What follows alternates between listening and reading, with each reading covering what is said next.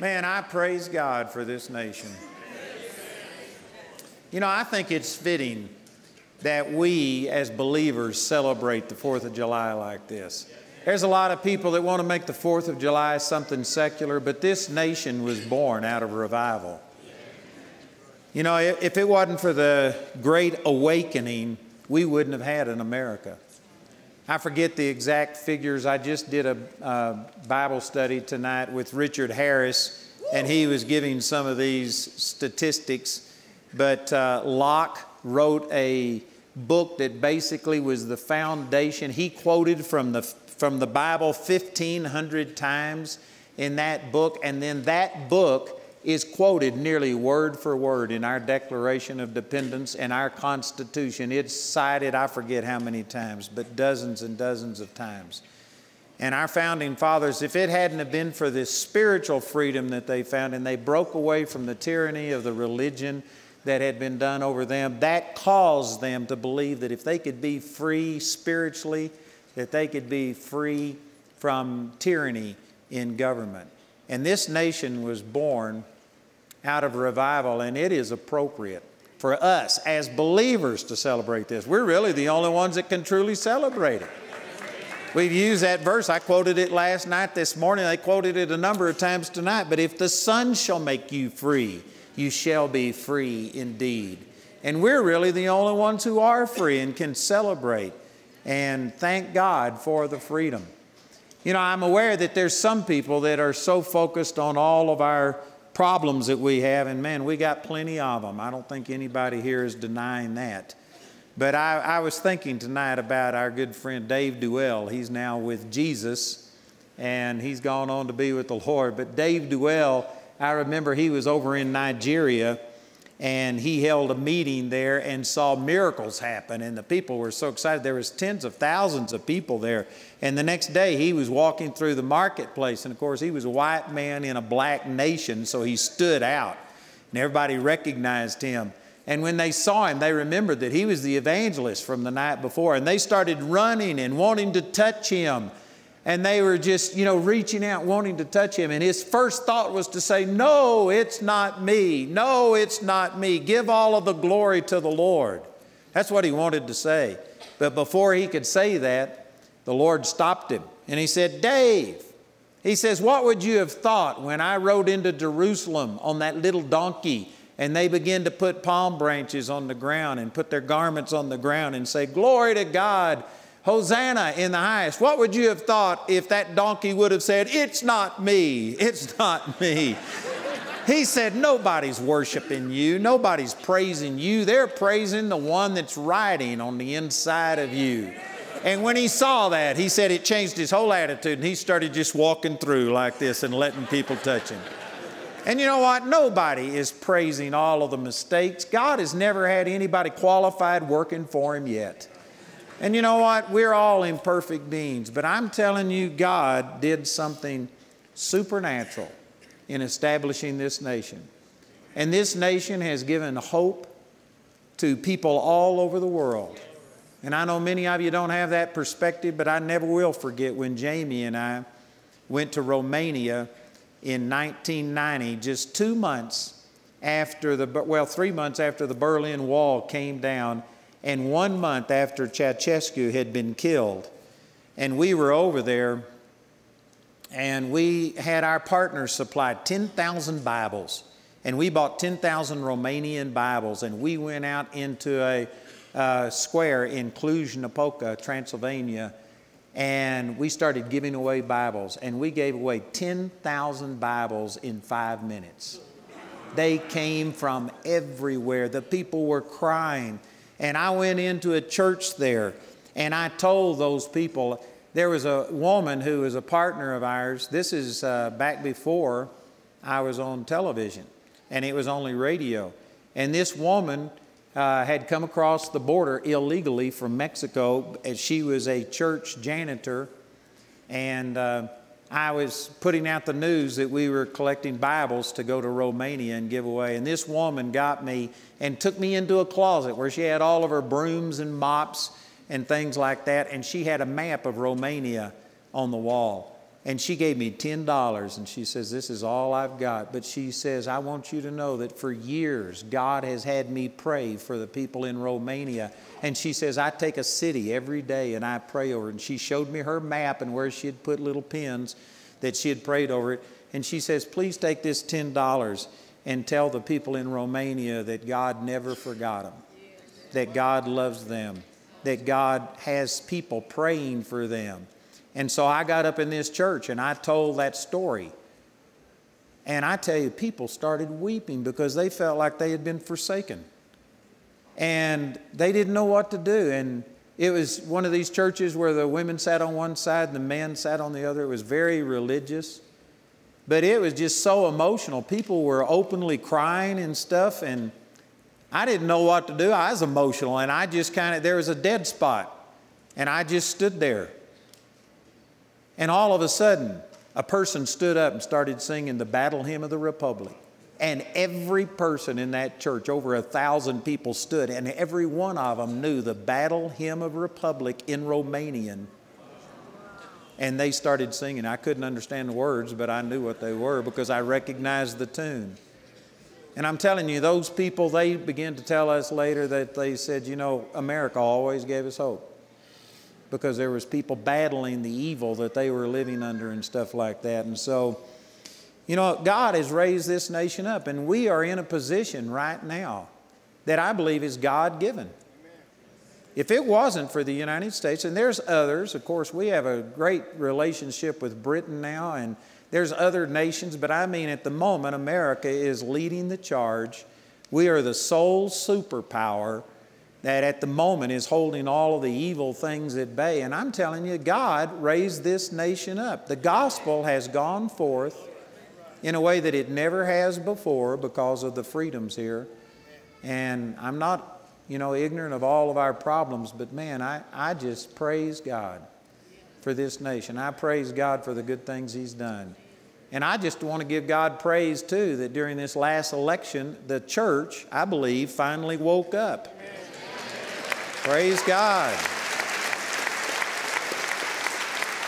And man, the evangelicals turned out in record numbers, and I believe that we have dodged a bullet. The battle is not over. Man, we are still fighting, and there's a long, long way to go, but I shudder to think where we would have been if the other side would have won. And you know, there's been a change in the attitude. There has. There's been a change in this nation, and we have an opportunity now to do some things, but I tell you, we need to stand up, and we need to be vocal. I tell you, our forefathers, they put their lives on the line. When they signed that Declaration of Independence, it was like signing a death warrant. And I can't give you the exact statistics, but I know that the vast majority of them either did die or lost everything they had in the Revolution. And they pledged their honor and their fortunes and everything that they had to this cause. And I tell you, we need to do it. And this is not, some people think, but there needs to be a separation of church and state. We shouldn't be patriotic and stuff. I'm telling you, this nation was conceived in revival. It was birthed by the Spirit of God. And it is absolutely appropriate for us to be praising God and thanking God for what He's done. And so, anyway, I hope that you've enjoyed spending July the 4th with us. Amen. And honoring the Lord. And let's just pray for this nation. Again, I think that we've got an opportunity that we might not have had in the last couple of decades to see some things happen. But boy, if you've noticed, there is a lot of opposition. And the ungodly are not going quietly. And we need to pray, and we need to believe, and we also need to speak up and be believers in the marketplace. You know, we were doing this Bible study tonight, and somebody wrote in and asked about why is it that it seems like Christians are the only one that it's okay to persecute. Man, you can't speak against homosexual. You can't speak against people for any type of immorality. Everybody's so sensitive. We've got to be politically correct. And they were saying, but the Christians are the only one that you can discriminate against. And you know what that is? We call it political correctness, but what I believe it is a spirit of Antichrist. That's all it is. In the Bible, it was called the spirit of Antichrist. It is not the spirit of anti-Muslim, anti-immoral, anti-anything. It's just anti-Christ is what it is. It's a demonic spirit, and we are at battle in this nation. You know, another thing we quoted when we were at our Bible study tonight, David Barton said that 70 to 80% of all Christian youth, when they go to college, renounce their faith in the Lord. They lose it within 1 year of being in college. Our colleges are secular strongholds. Now, there's some exceptions to that, and there's some good things happening, but I'm saying as a rule, our colleges are systematically coming against everything godly. They have revisionist history. They're writing God out of things. And I tell you, that's just terrible. If we were in a battle and you knew that 80% of your soldiers were going to be killed, I guarantee you would regroup and do something different. You can't just sacrifice 80% of your troops. And yet 80% of Christian youth renounced their faith within 1 year of being in college. And I'm telling you, we're in a battle. And again, I think we've got a great opportunity right now, but we need to stand up. And I tell you, we are taking a stand. For those of you that didn't know, that declaration of dependence upon God is something that we did, and we had 80,000 people sign that, and we sent that to, I forget the exact figures, anybody know? It was every elected, there was thousands of elected officials that we signed that with all of the signatures and sent it to elected officials across all 50 states and in Washington. And we just told them that we are not going to bend or bow or burn. Amen. And we took a stand on this. And man, we need to stand up and we need to proclaim our liberty and remind people, I don't care who rewrites whatever, this nation was conceived in liberty. It was conceived because of spiritual things. I heard David Barton say that it was only about 25% of the population of the colonies that actually stood for the revolution. Another 25% were loyal to Britain, and 50% were indifferent one way or the other. They just didn't want any conflict. And yet those 25% made a difference. And today we're celebrating it 241 years later because a small number of people stood up. And I'm telling you, we've seen what can happen when you have people stand up and begin to start taking a stand against immorality. And I believe that our best days are in front of us if we will just stand up and do what we need to do. Amen? So again, I just want to say that I think it is very appropriate for us to celebrate the 4th of July like this, because it was the Lord that gave us this nation. And with all of our problems, I think we're still probably the best nation afloat. Amen. And I just praise God for this nation.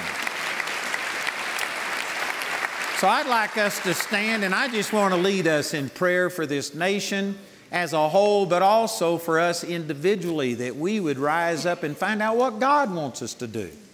You know, I spend millions of dollars every month on television, and I'm reaching out, and you know, we've got the wards here, and Deanne is James Dobson's, I don't know exactly what the title is, but she works with James Dobson. And I had James Dobson on my program, and we've talked about that, man, Christians have got to stand up, and we've got people that are doing things, but every one of us need to do it. I spend millions a month on television, but you influence people that will never listen to me. Never. I don't care how much money I spend on it. I don't care how much James Dobson does. He's getting this Bill Armstrong Award. I just read that today. And man, that's a great honor on the 22nd of July. And he has been fighting for this nation for decades. But you know what? You can't have one or two people doing it. We have, I don't know, 1,200 or more people right here. If every one of you went out and took a stand and became the salt and the light that God called us to be, this would represent hundreds of thousands of people, possibly millions of people. I'm telling you, every one of us needs to stand up. And so, Father, we just thank you for this nation. We thank you, Father, for what you've done, for you choosing to establish this nation for whatever your purposes were. We just thank you, Father. Thank you for all of our forefathers that have fought and that have died, not only on the battlefield, but have fought against the ungodliness, the ministers who've stood up. We just thank you for the multitudes of people who've stood to make this nation what it is and to give us this opportunity. Father, we thank you for the recent reprieve that we've had and for the opportunity that we have now, Father, to make this nation great again, to see things happen. Father, we just thank you and we acknowledge you as our source, as this national hymn talked about. Father, even when we forget, thank you for your forgiveness and your mercy towards us, for the blessings that we don't even recognize. And Father, we acknowledge you as our source. And we just pray and believe that, Father, you are raising up people all over this nation, other people in other nations who love this nation, who love what you've done here. Father, we believe that you are raising up people all over this globe that'll stand up and stand against the evil forces that are trying to destroy our morality, that are trying to cause us to move away from you and to make this a secular nation. Father, we just stand in agreement against this political correctness, against this spirit of Antichrist that is working and trying to silence the body of Christ. And I speak to any spirits of Antichrist in this place that have found any lodging in people and that fear has caused them to be quiet and not proclaim their faith. Father, I just rebuke those things. We stand against it. We speak that those things are not prospering. We thank you, Father, that righteousness exalts a nation, but sin is a reproach to any people. And Father, we believe that righteousness is coming back into this nation. Father, I thank you that you are raising up voices all over this nation, people who will be unashamed, who will stand and speak and exalt righteousness and promote godliness. Father, we thank you for that. I pray that there are people right here tonight, Father, that they will be touched and inspired to go back and to be the salt and the light and to take a stand and to stand against the immorality, not in hatred, but in love. As Ephesians 4:15 says, that we would speak the truth in love, but that we would speak the truth, that we would tell people the truth, knowing it's the truth that we know that sets us free. And Father, we just dedicate ourselves afresh and anew, like so many millions of people have done in the past, that Father, we'll lay our life and our fortunes and all of the things that you've given us on the line to promote godliness in this nation, to stand against the evil that is trying to put out the light. And Father, we just make that commitment, and I thank you that you are raising up people right here in this place tonight, that Father will be inspired to take a stand, to speak the truth.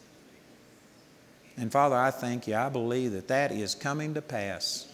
Thank you, Father. Thank you, Jesus. Thank you for preserving us for 241 years against all of the things that have come against this nation. And Father, we believe that once again, you'll deliver this nation, that our best days are in front of us. Thank you, Father, that the light that's set on a hill is going to shine brighter than it ever has. Thank you, Father, for raising up people in every area of life. And Father, we thank you. Praise God. Father, we believe that your eyes run to and fro throughout the whole earth, seeking to show yourself strong in behalf of those who are perfect in your sight. And Father, we just say, don't look any further. Don't pass us by tonight. Father, we believe that we are willing, and I ask that you would light a fire on the inside of people and that we would stand for righteousness. And we thank you for it, Father. We praise you. We just believe that, Father, the best is yet to come. Thank you for it. We receive this in the mighty, mighty name of Jesus. Amen. Amen. Praise the Lord. Hallelujah.